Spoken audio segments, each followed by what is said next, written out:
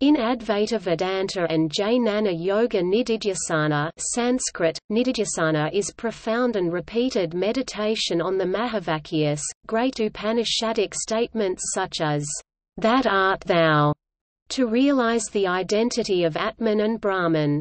It is the fourth step in the training of a sisya disciple, consisting of preparatory practives, listening to the teachings as contained in the Sruti, reflection on the teachings, and Nididhyasana.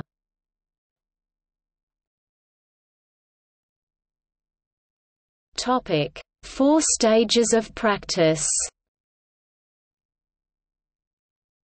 Nididhyasana is the final step in the correct understanding of the meaning of the Mahavakyas. Classical Advaita Vedanta emphasizes the path of Jnana Yoga, a progression of study and training to attain moksha.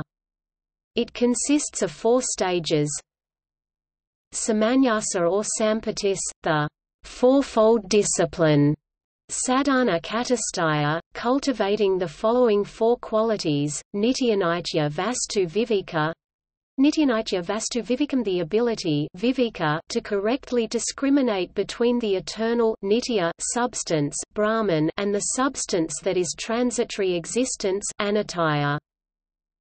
Ayamutretha Phala Bhoga Viraga, Ayamutretha Phala Bhoga Viragam, the renunciation viraga of enjoyments of objects artha phala bhoga in this world iha and the other worlds amutra like heaven etc.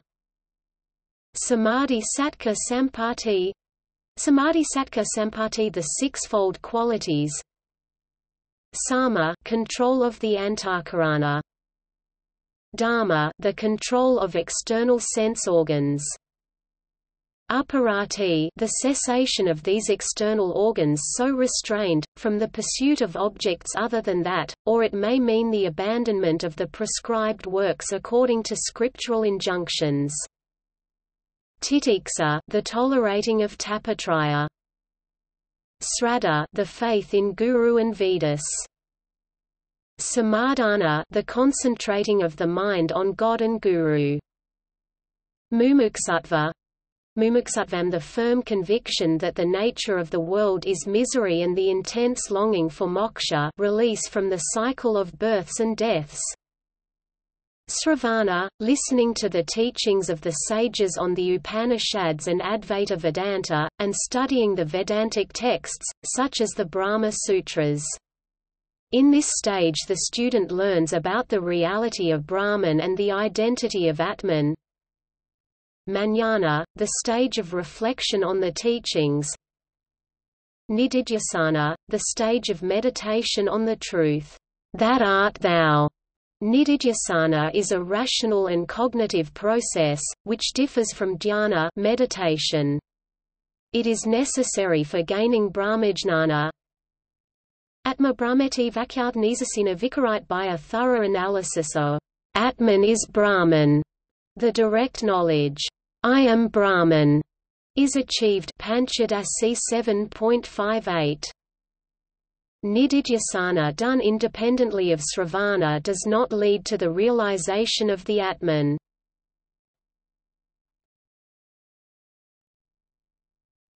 Topic: Explanation.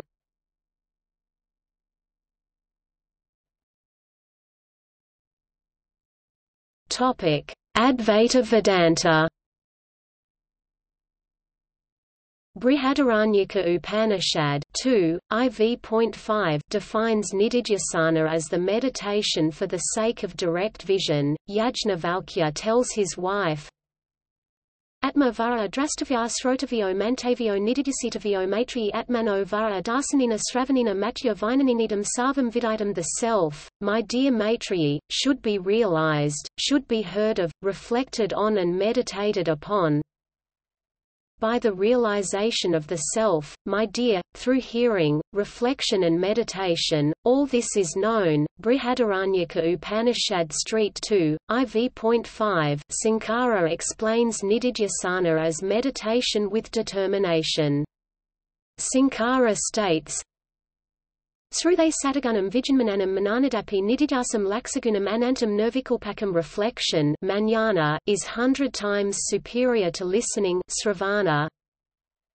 Meditation Nididhyasana is 100 times superior to reflection. Nirvikalpaka samadhi is infinitely superior. According to Shuasvara, Nididhyasana is the culmination of the practice of sravana and manana, which is an indirect intuition of Brahman and does not mean meditation but knowledge vijnana, i.e. understanding the meaning of the Sruti on the basis of Vasya-Vakika relation underlying the Mahavakya.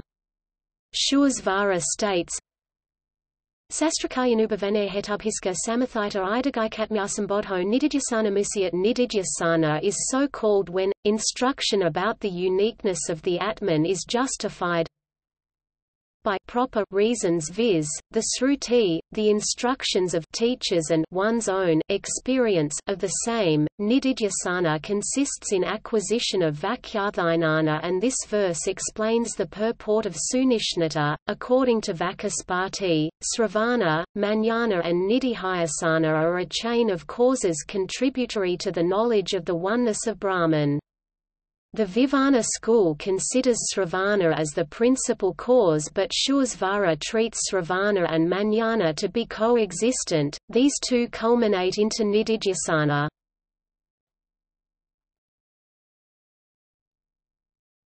Topic: Dvaita Vedanta. According to Madhva, the knowledge acquired by study sravana and stabilized by reflection manana is made the basis of steady contemplation nididhyasana. These are the three stages of inquiry that take the form of dhyana. Radhakrishnan has defined nididhyasana as the process by which intellectual conscience is transformed into a vital one. There is stillness, a calm in which the soul lays itself open to the divine.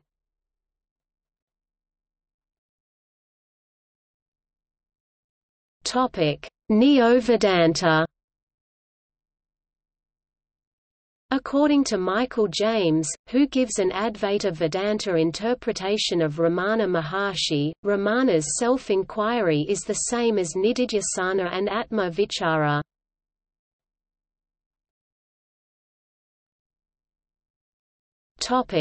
See also